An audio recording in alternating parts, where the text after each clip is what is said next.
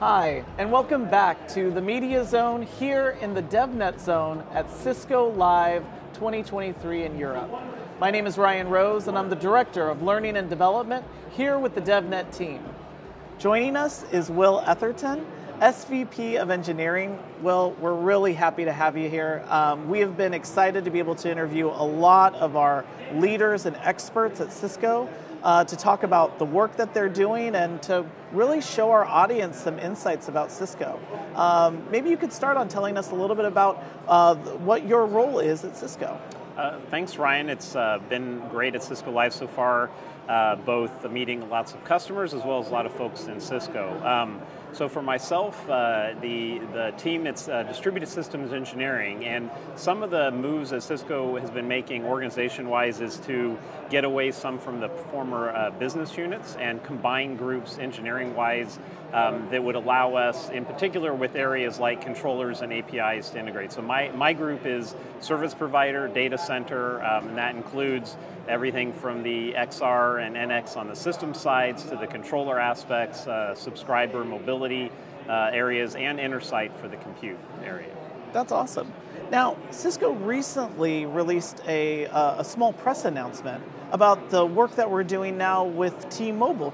Could you give us a little bit more on that? Because this is directly connected to the work you're doing. Yes, so it actually started 3 or 4 years ago when I first came back to Cisco.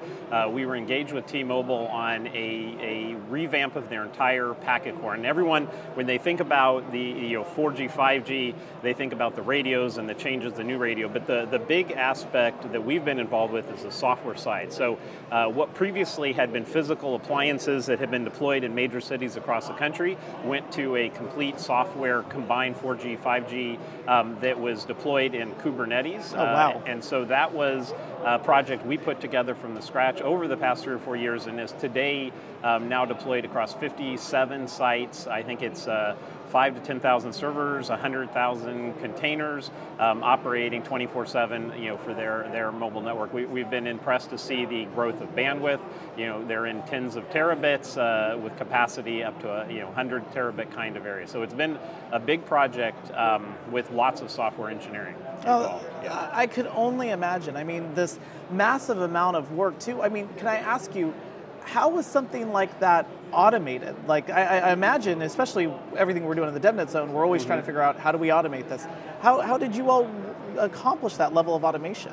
So T-Mobile had been using the Cisco NSO, Network Services Orchestrator, to some degree before this project. This project was built from the grounds up using NSO, and NSO was used for everything from the base lower level server infrastructure, running K8's infrastructure, to the application config, all of the network functions that make up the mobile packet core, and then even the configuration of how they wanted their packet core to be run to make this nationwide network. So it's again was built in through the years, and it's been a big success. So we've been able to do things like with T-Mo rollout nationwide updates, and starting you do FOA first office availability, but going from that within days to be able to do nationwide. And the big advantage of NSO is it can go in parallel across the entire infrastructure. So that's been a big component. And then there's also aspects around monitoring,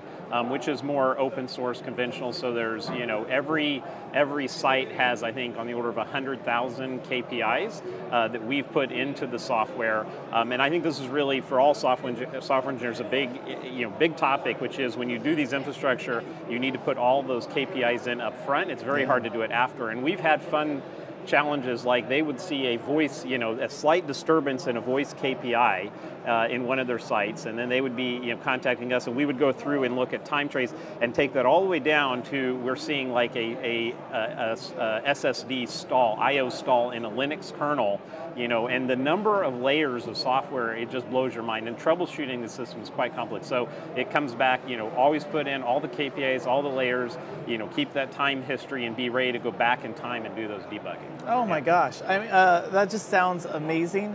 Well, we haven't been able to talk about this before, but I actually work a lot with the NSO team. And NSO is an offer that we have at Cisco that is one of my personal favorites.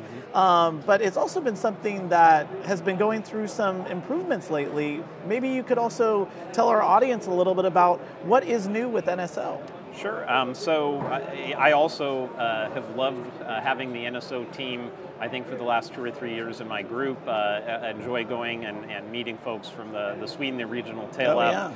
Very, very sharp engineers. So NSO itself has gone through, I'd say, a couple different major things. One is performance. So in the 6X release, there was pretty significant performance, and that actually came out of engagements we had with, for instance, some other service providers, Rakuten, where we had hundreds of thousands of devices, and the time it would take was longer than was acceptable. And what we found is, while they were super large, the performance improvements we can make there, in some cases 10x, could benefit all of our customers. And so that was big. And then I also have been very happy to see that we're adding things like plugins for Visual Studio Code, where you can attach to an instance of NSO, in the future more instances, a multi-instance, and you can start to do some of that exploration and debug of your NSO directly from VSC, which is, seems to be the default for all of our engineers. No, and again, it's like it's such a powerful tool, and when you start to get into it, it's just, there's so much that you can do. But your organization has been really providing a lot of capabilities to the enterprise, to service providers, and I guess one of the things that I think for anybody that's here that's in either one of those divisions, it's how do you see now network engineers, network engineers and developers from service providers and enterprise being able to collaborate for automation? Yeah, so there's been a lot of talk about CI/CD for a couple of years, and I think, I've now seen some examples where things have really gotten concrete. A lot of times these things have a lot of hype to them. An example would be some of the engagement we've had with Dish. So, we traditionally, the way we offer software, either you have a SaaS service, that's pretty, it's API, it's SaaS, it's fixed, or, there was the old days of physical appliance, we put our software, and then there's been this intermediate of, we would offer a VM that could be an AMI on AWS, or it could be like an OVA or VMDK on VMware or OpenStack. And so as we've gone into models where we've been doing like container architecture, we would then package those into a VM that we would then send to the customer and they would deploy.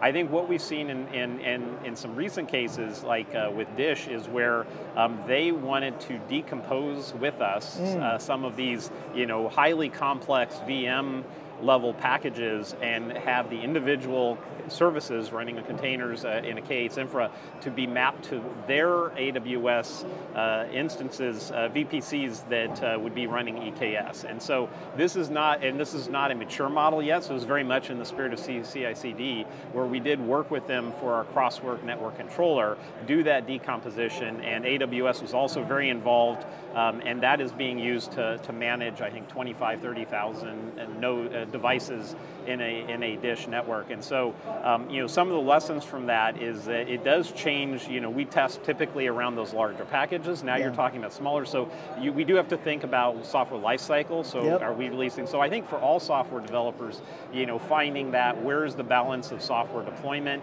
granularity, and what does that mean long term as far as how you support? So we'll see. It's still early, but I find it interesting when we engage in that kind of model, and we'll see how it goes. That's great. And Will, thank you so much too for kind of providing like the lessons that, really our entire audience can take from that. And if I can say, one of the things I've always liked about working at Cisco, and I've been here 13 years, is we have leaders like yourself that are deeply technical and can get into the weeds on a lot of the things that we are working on every single day. And if I could ask you, one of the things that we see as kind of a trend that's happening in our industry is that embrace of ML, all that machine learning that's going on. And that's affecting how we do so much of our work. That's affecting even how we look at deployments. And I guess one of the questions that I have for you, given your deep technical background and your role here at Cisco, is how can we help our network engineers, and really anyone that's working on a Cisco programmable network, how can we help them better prepare for that ML rise and that ML trend, and maybe even some insights on what they should be focusing on doing? Sure. So first, I mean, I'll try to get specific because it's an area that it's easy to talk hype and not really have anything concrete to say. First of all, there's two major, as I see it, two major ways that folks can engage technically right now. There's putting aside OpenAI Codex for a minute. There's really GitHub Copilot and there's ChatGPT. ChatGPT, is in the context still of you put a prompt, you get a very full answer representation, so you could ask for config, to add an interface, and it will help you generate config on the CLI. I think that is still in the interesting, but it isn't as useful in day-to-day work. There's been examples of folks generating entire programming projects off of these things, but the correctness and the ability to influence it are still, I would say, are not quite professional software engineering. Now, things like GitHub Copilot, which is very interesting, they've been around a year. What we see is a lot of engineers are using it on their own, but the companies haven't necessarily, and whether it's large companies, and Cisco's one of them, haven't yet taken much position on what is the meaning of using that. So you put it in Visual Studio Code, you might write a comment, I'd like to generate a function header, a function that does this, and it will generate just that snippet, so it becomes very much more an aid to the programmer. And I think what we're seeing is it does absolutely help productivity. It's really, quality-wise, I think we'll have to see how it pans out. In my mind, I don't see it as a lot different than engineers who go and look at code on Stack Overflow and bring that over. But there's some legal court cases right now. It's still early, but it's seeming like this is something that I'm hoping we can more sort of formally endorse in more of the larger software houses and see that this can go into mission critical code. So it's, I would say, somewhat there, and absolutely folks are experimenting with it. And I think certainly if you're doing things like network operations and scripts, super awesome, where maybe there isn't going to be as much concern about it being compiled into. So absolutely can be leveraged there. And when I've played around, what I love is, because I'm more broad and thin, I don't go real deep, I like playing around different languages. If you're polyglot, it is awesome because you don't have to remember all the syntax and get it all right. So you can jump between Python and Go, and it's very awesome. So, yeah. Will, I could honestly have you here all day and talk to you. But I'm sure that would get very long for you. No, I'm telling you, this is like, these are the types of sessions that I live for. When we can get like into the weeds with like specific examples, and even just giving an example of like how ML can really be that benefit. No, and trust me, we could go into deep on ChatGPT. I guess one last question though for our audience here. Given all of these products and all of this technology that you know about and all these capabilities that we're able to open up for networking engineers and developers, what are the areas where you think Cisco can even help developers and network engineers do more? And what's a great interface that you think for developers with Cisco? Yeah. So first, I just want to say, because I'm going to get to things we can do better in a minute. Before I get that, I have seen that we've been able to improve with DevNet help. And I was in a customer meeting earlier today where they were saying that some specifically APIs that had in my team in the data center area that had been worked with DevNet to improve the quality of those, that they were seeing that was better than it had been a year ago, that they were seeing improve. So I think that some of these around grading APIs and getting a better view of more consistent, because some products we have a lot of focus, some products maybe we don't have as much.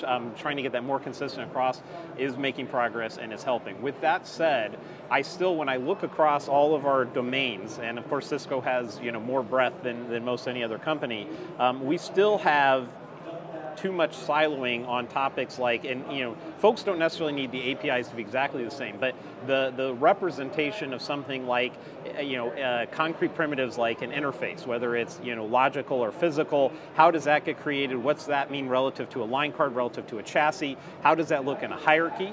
And in different controllers, that could be represented entirely separate, and we need to, over time, it won't happen immediately, we need to have that be more common, and it is something we're working towards. So I think that will get to the point, it'll make it much easier for folks that are automating across domains to do so. And again, the APIs don't have to be exact, but the schemas really need to be more common. So that's the golden, we're going to head towards that. No, I like that. I think that all of our developer audience too hears that and probably agrees as well. I think that it's a great goal, but for us, I think we've been marching towards that horizon. So yes. That's excellent. Well, Will, thank you again so much for joining us. Really appreciate you being on the show with us. And again, for everyone at home, if you're interested in this or more, please visit developer.cisco.com. In addition to finding all of the technologies that Will was talking about, including a developer page on NSO, you can find learning labs, sandboxes, and of course code that you can get hands-on with today. So again, thank you for joining us, and we can't wait to see what you create with DevNet. Thank you so much.